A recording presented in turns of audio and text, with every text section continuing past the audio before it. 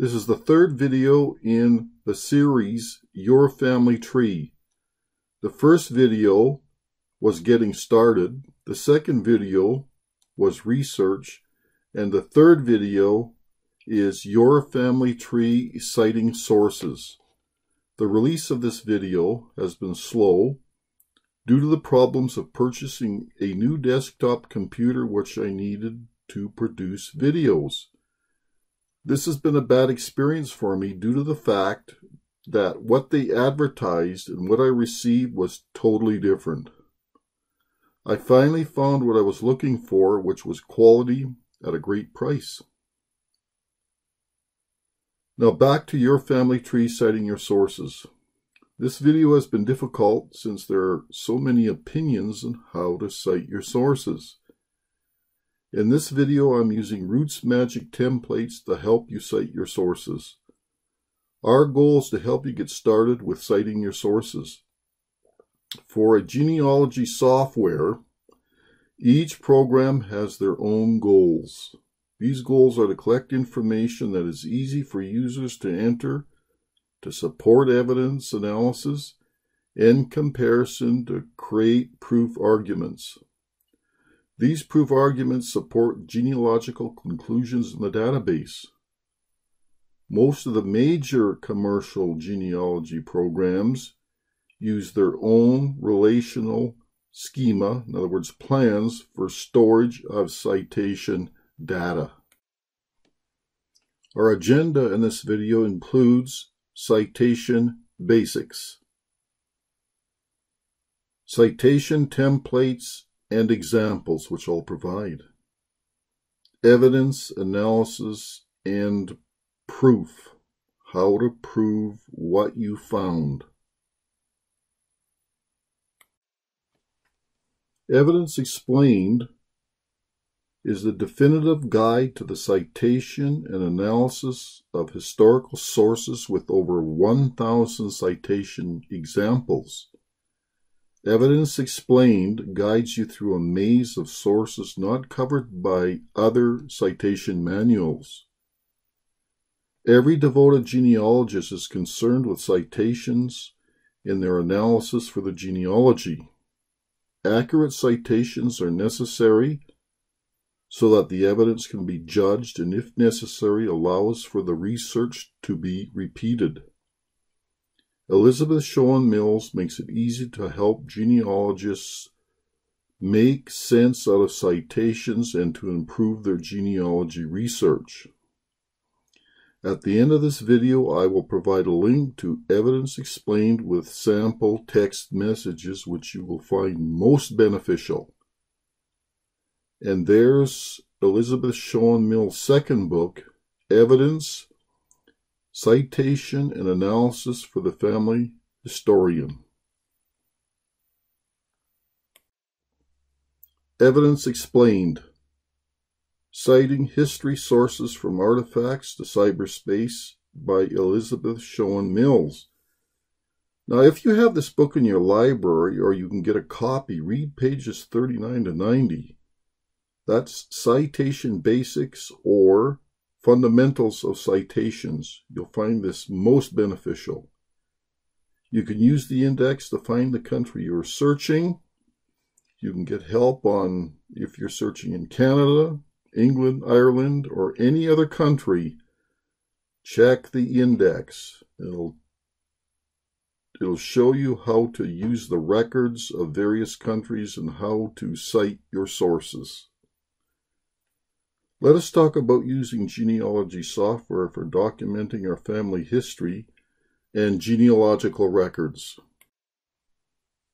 I'm going to talk about RootsMagic 7 and Legacy 9. RootsMagic 7 has a source manager and a citation manager. We'll discuss these and show actual examples from my own genealogy. Legacy 9 has a source writer that's not available in the standard version. You must purchase the deluxe version in order to get the source writer. The source writer will help you cite your sources. Software programs will help you enter the information correctly and precisely formatted to match the genealogy industry standards for source citations when printing footnotes, endnotes, and bibliographies. Multiple citations for an event can be combined into one paragraph, thus avoiding a long string of superscripted numbers within the book or report body. RootsMagic 7 and Legacy 9 has webinars you can watch to help you with your sources and citations. This is an excellent resource.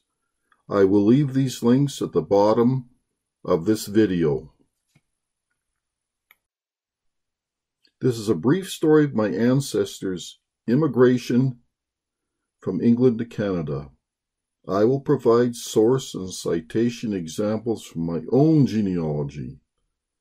Miles Campbell's occupation was an agricultural laborer. There were no opportunities for a better life. This type of occupation required one to look for work wherever they could. During those years, an agricultural laborer was believed to be paid 12 to 15 shillings per week. Working long hours and the rates of pay were low. Not much for a family of four to live on during these years. Miles and family decided to leave England and travel to Canada. They arrived at the Pocklington railway station to begin their journey to the Waterloo docks in Liverpool.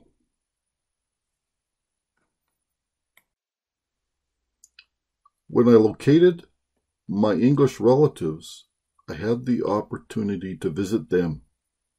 Being a tourist and genealogist, I visited bookstores, museums while in England and Scotland. I came across this book, which was a great find for my research work. Miles Campbell and family traveled by train across the northeastern corner of Yorkshire, England, to the west port of Liverpool. This book provided possible routes and the length of their journey.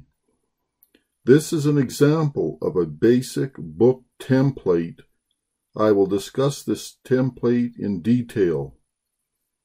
How do you use templates in RootsMagic? Well, we'll talk about that.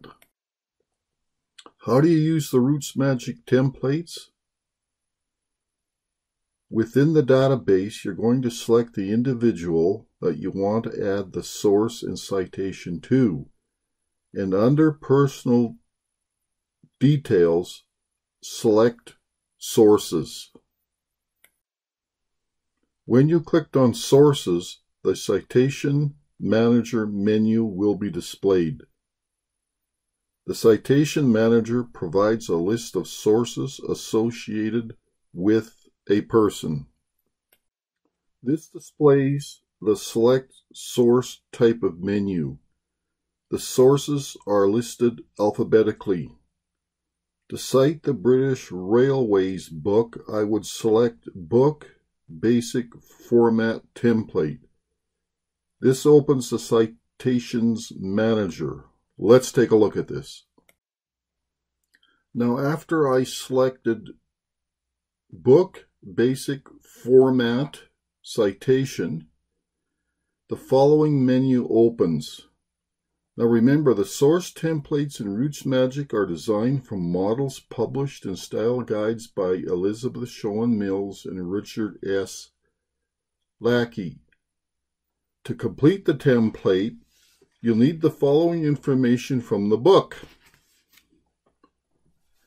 You'll need the name of the book, the author, title, subtitle, published place, publisher, and published date.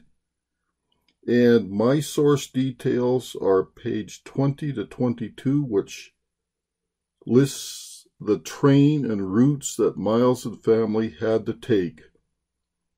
Now notice this template provides the footnote, short note, and bibliography after you completed the template. After traveling across England From the east to the west coast, Miles and family arrived at the Waterloo docks in Liverpool, England. Most immigrant families could only afford a steerage passage, which was the cheapest rate. Miles would make the best bargain he could with the passage brokers and pay the passage money. The fares varied from day to day, even hour to hour, being as high as £5 per passenger in the steerage, and sometimes as low as £3, 10 shillings. After Miles had chosen the ship by which he and his family would sail, his next duty is to present himself at the medical inspector's office.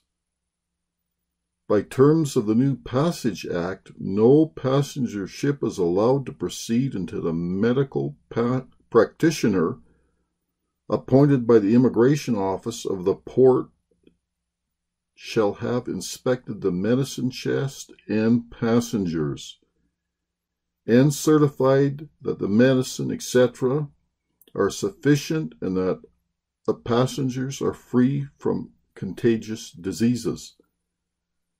When Miles and his family have undergone this process, their passage ticket is stamped, and they have nothing further to do until they go aboard, but to make their own private arrangements and provide themselves with articles of necessity as they may desire over and above the ship allowance.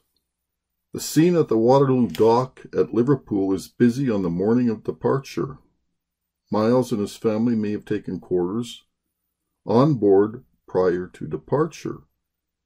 They are entitled to bring boxes and trunks containing their worldly wealth and considerable quantities of provisions. The following is the scale in addition to any provisions which they may bring themselves. 2½ pound of bread or biscuits, 1 pound of wheaten flour, 5 pounds of oatmeal, 2 pounds of rice, 2 ounces of tea, 1/2 pound of sugar, 1/2 pound of molasses, 3 quarts of water daily. Vessels carrying as many as 100 passengers must be provided with a seafaring person to act as a passenger's cook, with proper cooking apparatus. The convenient place must be set apart on deck for cooking. At the end of the departure, there is usually many spectators at the dock gates to witness the final departure of the ship. Miles had family members who wished them a pleasant and safe voyage from the docks at departure. The last look must have been sorrowful for the family as they left the dock for the New World. The ship is generally towed by a steam tug 5 or 10 miles down the river, and during the time occupied, 2 important ceremonies have taken place. The first is a search for stowaways, and the second is a roll call of passengers. The roll call takes considerable time, especially if the ship is large. The clerk or man in authority would call out the names of the passengers. Miles and his family would have to answer this call and be subject again to medical inspection by the captain and owners of the ship. On some ships, the conditions aboard were very poor. The journey to America. In the early 19th century, sailing ships took about 6 weeks to cross the Atlantic. With adverse winds or bad weather, the journey could take as long as 14 weeks. When this happened, the passengers would often run short of provisions. Unfortunately, I could not find the ship my ancestors came from England on, and I'm not sure where they landed at, possibly Quebec. However, I have English and Canada census records which puts their arrival in Canada within 12 months of their arrival. Now, I've just given you a fairly lengthy description of leaving England and coming to Canada.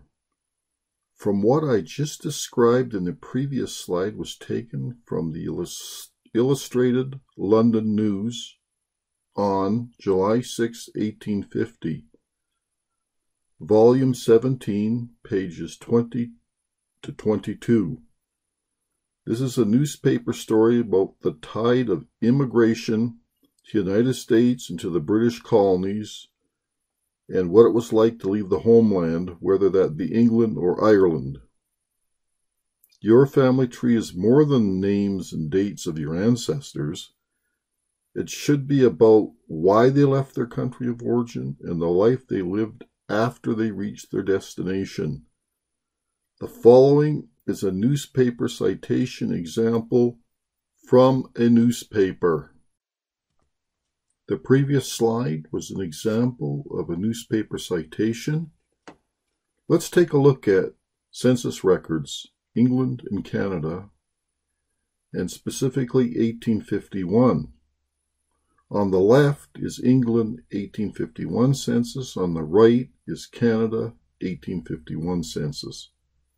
I would list both of these census records in the repository menu, and we'll talk about that later, where I found each census record. The 1851 census was taken 31 March 1851, prior to Miles leaving England. The Canada 1851 census was not actually taken until January 1852. Check the date of your census records to be sure when the census was taken. Here's a prime example.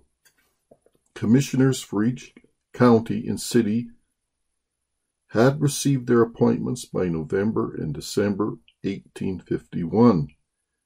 These commissioners would then appoint individual enumerators to cover a specific area. The actual enumeration in the 1851 Canada census was January 1852.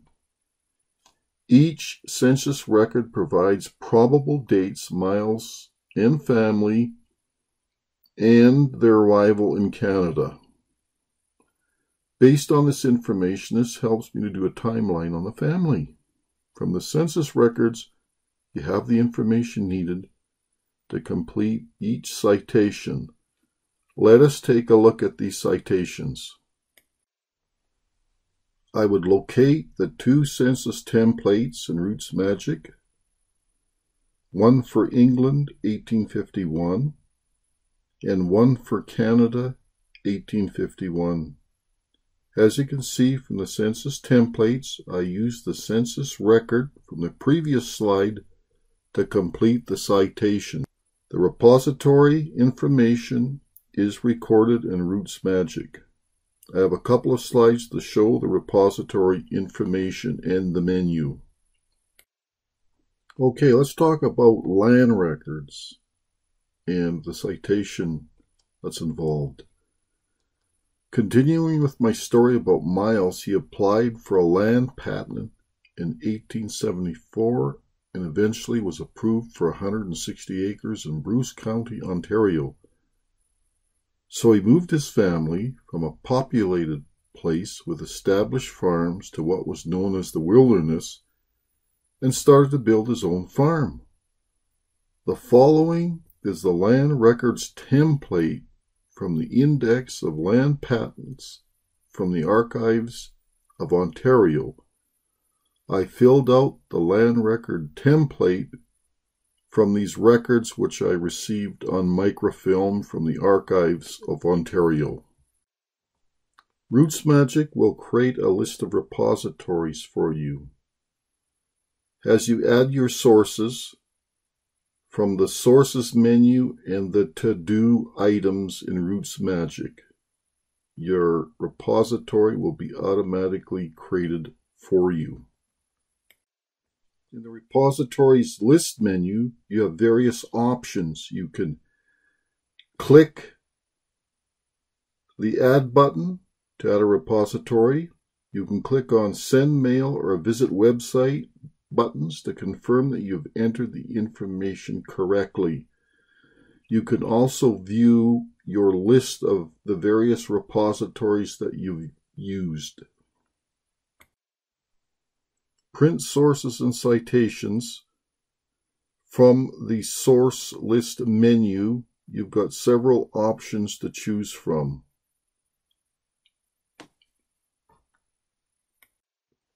Depending upon the report or the book you wish to publish, you have the choice of how you want your citations to appear. Footnotes at the bottom of each page, or at the end of the document or book.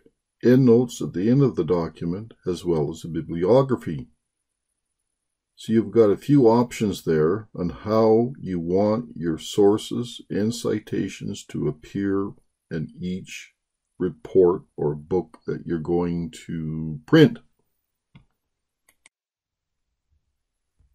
Our last two slides deal with evidence analysis. You want to examine your sources closely. You want the original form of the source, the original document. In other words, the source in its first oral or recorded form. A derivative form can carry the same weight as an original.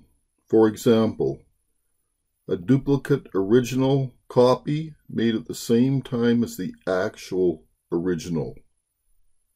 An image copy, like a digital film or photo image, typically treated as an original, so long as no evidence suggests that the image might have been altered. Official record copy, a clerk's copy usually entered into a register, typically treated as an original when the original does not exist or access to it is denied. Information. Each piece of information within a source must be appraised separately because any source can offer first-hand or second-hand information.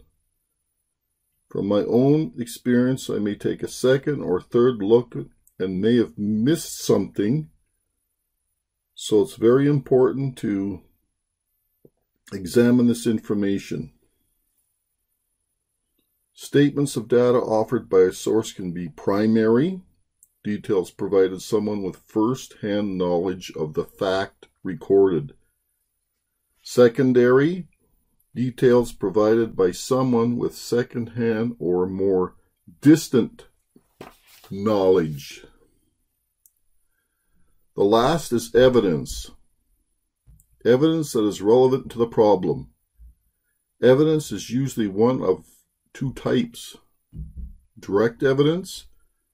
The source answers the research question by itself, solves the problem.